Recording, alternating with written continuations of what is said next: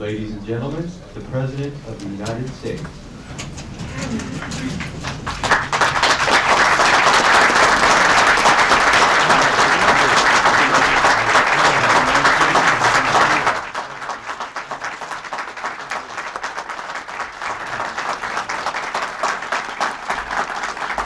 Thank you very much.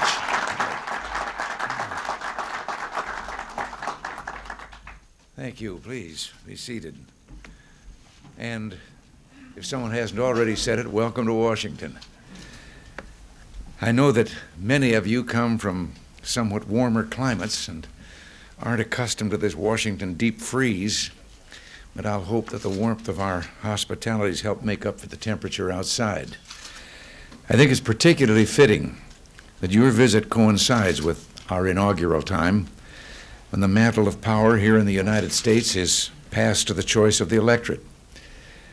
Wherever we are, no matter what our political agenda, those who believe in democracy and human rights should rejoice in times like this. Believing in the peaceful transfer of power through democratic elections and a solid respect for human rights unites all of us here today with millions of people across the globe. Recognizing that bond is what this gathering and this Center for Democracy are all about. I want to take this opportunity to thank the Democratic and Republican members of the United States Congress, Professor Alan Weinstein, Dr. John Silber, Peter Kelly, and Frank Fahrenkopf for all they've done to ensure the success of this conference. Being from democratic countries, you know it's difficult to get opposing political parties together, even in worthwhile endeavors like this. Well, the bipartisan support behind this effort reflects the value we place on enhancing long-range hemispheric collaboration among the free and democratic countries of the Americas. Building and reinforcing these ties has been of the utmost importance to this administration and will continue to be so during the next 4 years. Our efforts are guided by three consistent and mutually reinforcing goals. We seek to promote the development of democratic political institutions. We want to encourage economic growth, which will increase opportunity and improve the standard of living for people throughout the hemisphere. We're willing to help our friends defend themselves against Soviet bloc, Cuban, and Nicaraguan-sponsored subversion. I like to think that the first of these goals is simply a reaffirmation of something in which our forefathers believed so firmly, and that is that free and democratic government is the birthright of every citizen of this hemisphere. The Americas should be, and by right of heritage ought to be, populated by free and independent people. As you know, not long after our own War of Independence, Simón Bolívar led the people of Latin America in a courageous struggle for independence. Bolívar, like Washington, a giant in the annals of human freedom, pointed out in his later years, "It is harder to maintain the balance of liberty than to endure the weight of tyranny." The great liberator lamented that mankind is all too willing to rest unconcerned and accept things as they are. And that's why we who are committed to free government and democratic institutions must maintain a sense of fraternity between ourselves and other freedom-loving peoples. Today, there are many reasons for optimism.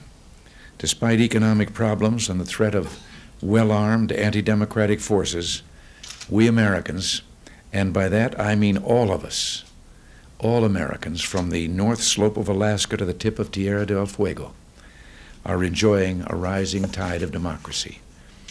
Of the 34 countries in Latin America, 27, with about 90% of the region's population, are either democratic or in transition to democracy. A decade ago, less than 40% of Latin America's population was so fortunate. I'd like to take this opportunity to offer my heartfelt best wishes to the representatives who are with us from the hemisphere's newest democratic governments, Uruguay and Brazil. And I'd like also to offer my congratulations to the people and political leadership of Argentina, who understand I've I understand, have been chosen by the Center for the 1985 International Democracy Prize. The trend to democracy not only underscores the desire of people to be free, but also suggests a new recognition that free government is the surest path to economic progress. This was pointed out long ago by Andre Bello, one of the hemisphere's intellectual giants. Liberty, he noted, gives wings to the spirit of enterprise wherever it meets it. Well, today as never before, we need this spirit of enterprise to overcome the economic challenges of the hemisphere. The leap in energy prices, the onset of global recession in 1979 and 1980 brought serious hardship throughout the world.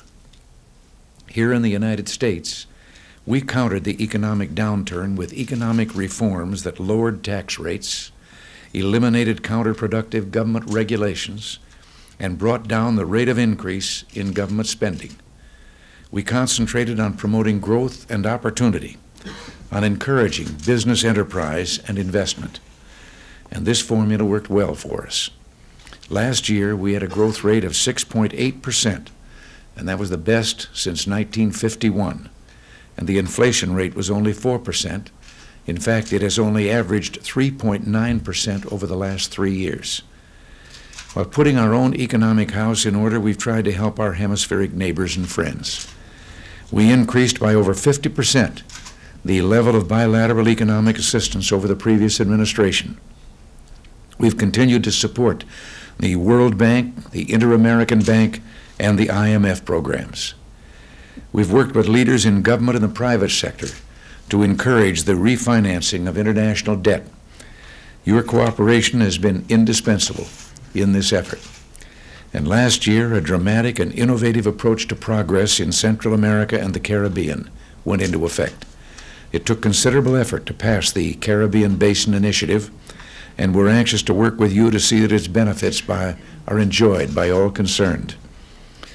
A few moments ago, I expressed optimism about the course of political developments in the Americas. I'd like to add that I'm equally optimistic that our economic problems, which today seem so menacing, will be overcome. Free people, given time, will find a way to solve what may appear to be unsolvable. I can assure you the people of the United States are anxious to work with your people to build a prosperous and opportunity-filled future. Our cooperation will enhance our chance for economic progress and help us meet some serious challenges to our security as well. The transition to democracy, especially in Central America, has been accompanied by a concerted and well-financed effort by the Soviet bloc and Cuba to undermine democratic institutions and to seize power from those who believe in democracy. This is nothing new. Venezuelans who struggled so long and hard for freedom face this same threat as they transformed their country into a democracy. Similar subversion, financed, armed, and supported by the outside, has plagued Colombia and other countries as well. A new danger we see in Central America is the support being given the Sandinistas by Colonel Gaddafi's Libya, the PLO, and most recently the Ayatollah Khomeini's Iran. The subversion we're talking about violates international law. The Organization of American States in the past has enacted sanctions against Cuba for such aggression. The Sandinistas have been attacking their neighbors through armed subversion since August of 1979. Countering this by supporting Nicaraguan freedom fighters is essentially acting in self-defense and is certainly consistent with the United Nations and OAS Charter provisions for individual and collective security. 2 centuries ago, when our forefathers in the United States were risking all to establish our democracy, one of our founding fathers said, "We must all hang together, or assuredly we shall all hang separately." Well, I think it behooves all of us who believe in democratic government, in free elections, in the respect for human rights, to stand side by side with those who share our ideals, especially in Central America. We must not permit those heavily armed by a faraway dictatorship to undermine their neighbors and to stamp out democratic alternatives at home. We must have the same solidarity with those who struggle for democracy as our adversaries do with those who would impose communist dictatorship. It was just 1 year ago when the Bipartisan Commission on Central America, of which John Silber was a member, issued their report. These distinguished citizens concluded that there is indeed a threat to Central America. As they recommended, I've asked the United States Congress to provide $8 billion in aid over the next 5 years for economic and social help. We're also taking steps, including active diplomacy, to defuse a potential crisis. We support, for example, all 21 objectives of the Contadora process, including the implementation of the democratic commitments made by the Sandinistas to the Organization of American States in 1979. I believe that the answer lies in democracy. There's never been a war between two free countries. If we're for democracy, we're for peace, domestically and internationally. Today, with democracy on the rise, we have it within our power to recapture Simón Bolívar's dream. We can have a united hemisphere living in peace, opportunity, and freedom. The ideals we share have come of age, and now is the time. We're the people. Democracy is the way. There are some 600 million of us from that tip of Tierra del Fuego up to that north coast of Alaska, bound together by a common heritage and history, all of us Americans, all of us worshiping the same God. What a power for good in the world we can be if we strengthen our neighborliness and the contact and the cooperation between us. Thank you for being here, and God bless you all.